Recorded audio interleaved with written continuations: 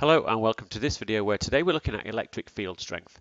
So just before we do that, I just wanted to remind you of a quick definition. When we looked at gravitational fields, we defined a force field to be a region of space in which a body experiences a force. So we can kind of specialize that a little bit to when we look at electric fields to thinking about an electric force field being a region of space in which the charged body experiences a force. In other words, if something is charged up, then it will experience a force either attractive or repulsive. And just like we did with gravitational fields, we can look at the field line patterns that are associated with two different types of fields. First of all, the radial field, which are these two. So these two are both radial fields,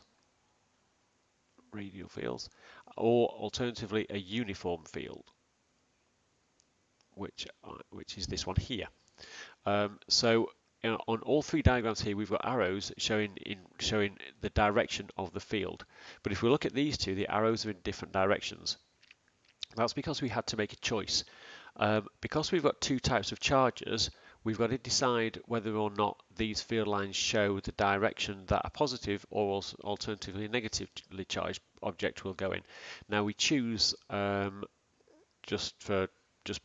we could have chosen the opposite one, but we've chosen these arrows to represent what's going to happen if we place a positive charge in this field. So we've got a positive charge here. We've put another positive charge in the electric field due to this positive charge that's in the middle. And obviously, because they're both positive, this thing is going to be repelled away from here.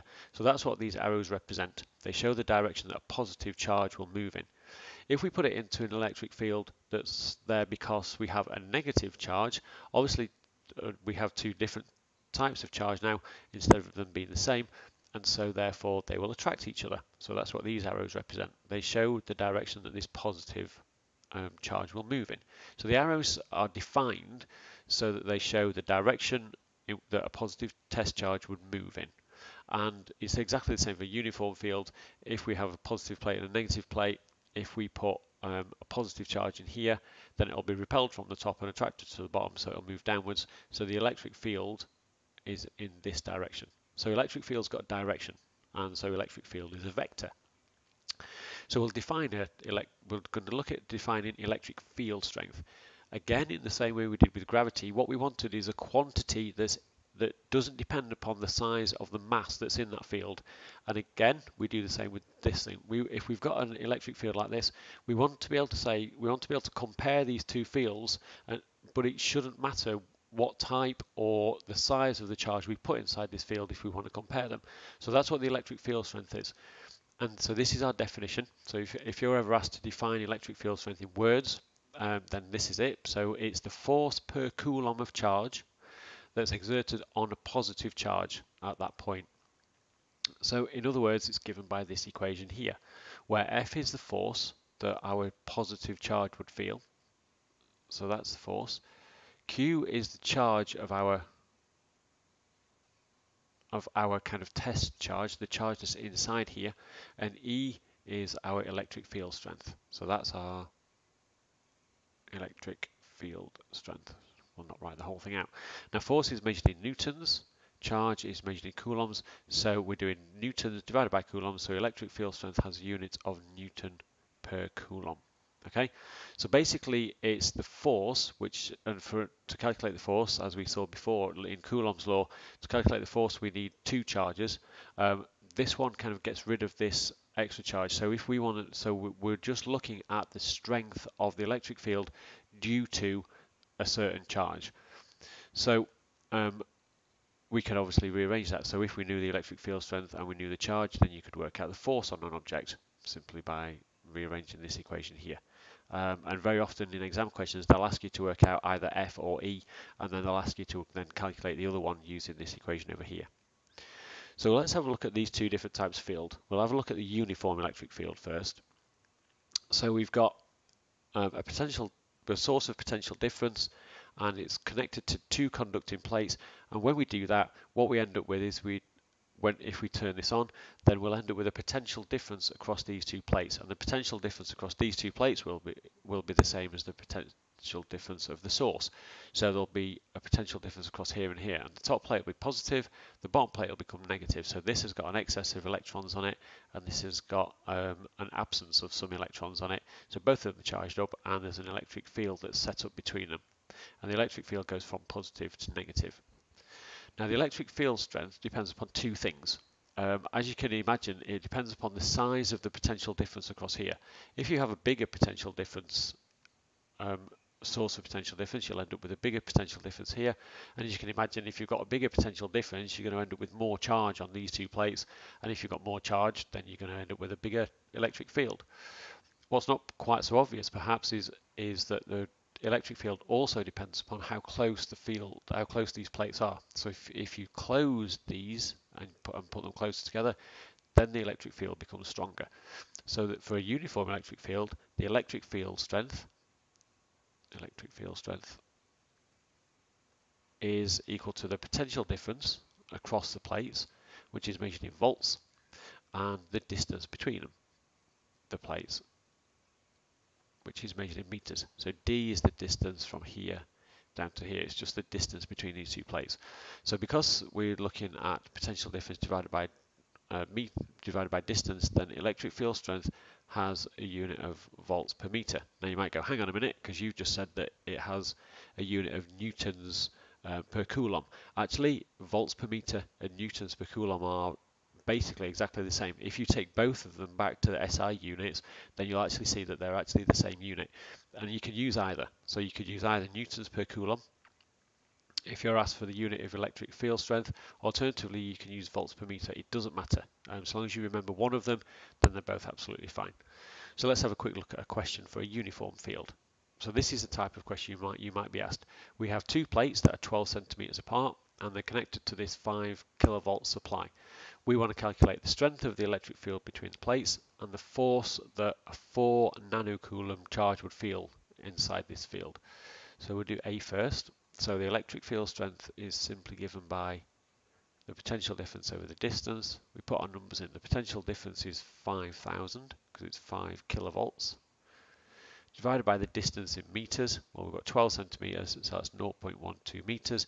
And if we do that on our calculator, we end up with 4.2 times 10 to the 4 volts per meter, or alternatively, if you prefer, newtons per coulomb, like that. We've put this to two significant figures because the biggest, we've got both of our things here are both to two significant figures, so we'll have our answer to two significant figures as well. So we know what the electric field strength is. So now I want the force if we would then take a charge and put it inside this field. So we saw before that E equals F over Q, where Q is the charge, this charge here. It's not the charge that actually makes up the electric field. Q is the charge of the particle that's inside the field. So if we rearrange that, we get F equals E times Q. Now electric field strength we've just worked out to be 4.2 times 10 to the 4. The charge of the particle that's inside this field is 4 nanocoulombs, in other words 4 times 10 to the minus 9. And again, if we do it on a calculator, we end up with 1.7 times 10 to the minus 4 newtons. And because we're looking at the force, which is a vector, then it has a direction, so it's downwards. So the force that this particle will feel is 1.7 times 10 to the minus 4 newtons in this direction. So that's uniform fields.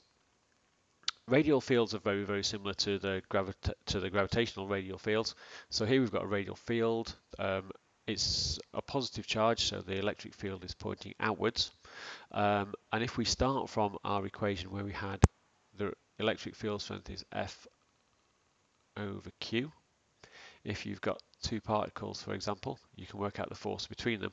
So we'll have an electric field from this one, for example, and we could say, okay, this particle is inside this field, so what's the electric field strength where this particle is? Now, in order to work that out, we need to basically get rid of this particular charge here. So we need to get rid of, in this case, Q1.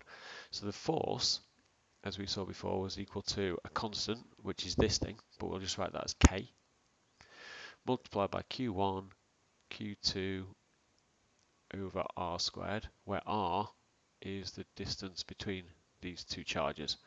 Now we want to know what the electric field strength is due to Q2, not Q1. So Q1 is like our test charge. So in order to work out electric field strength, we do the force divided by our test charge, in this case Q1. So if we divide this by Q1, we end up with F equals K Q1 Q2 over R squared divided by Q1. So our Q1s cancel out, and we simply end up with F equals K Q over R squared. So that's where this comes from. Basically, we take our equation for the force in a rate, we take Coulomb's law, our equation for the forces, and then we divide it by this, and we end up with this equation here. So this is a slightly tidier version. You've got the electric field strength is equal to the constant multiplied by the charge, which is generating this field, divided by the radius squared again. So let's have a look at a question.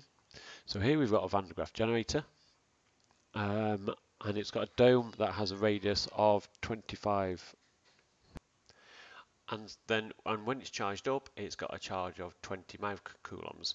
So we want to know what the field strength is at the surface of this dome. Now, in exactly the same way that we can do with gravity, we assume that actually the charge is all concentrated right in the center of this sphere. So rather than it being all spread out, we assume it's in the middle, and then our equations still work absolutely fine. So we first of all start off by writing down the equation that we're going to use. So we're trying to find the electric field strength, and as we've just seen, it's equal to the constant multiplied by the charge of our object divided by the square of the radius. So if we just put our numbers in, well, our constant is nothing that we remember, so it's 9 times 10 to the 9, multiplied by Q. Well, Q is the charge, so that's our charge, so 20 microcoulombs, so micro is 10 to the minus 6, and then we divide it by the square of our distance. Well, the distance is the distance from the center out to the edge of our dome, which is basically just the radius. So the radius is given here. Again, we need it in meters, so it's 0.25 meters squared. And then we do it on a calculator, and again, if we look at this, everything's written to two significant figures, so our answer will be 2.9 times 10 to the 6 volts per meter, or again, if you prefer, you can use newtons per coulomb. So that's it for electric field strength. We had a really quick look at electric field lines, and saw the different patterns for both radial fields for both positive and negative charges, and also for a uniform field. Then we defined electric field strength and looked at how you can calculate both electric field strength and the force for a uniform field, and you can also how you calculated electric field strength for a radial field. If you wanted to know the force on a charged particle, for example, that you placed over here, you do exactly the same thing that you did for the uniform field. So thank you very much for watching, and I'll see you again soon.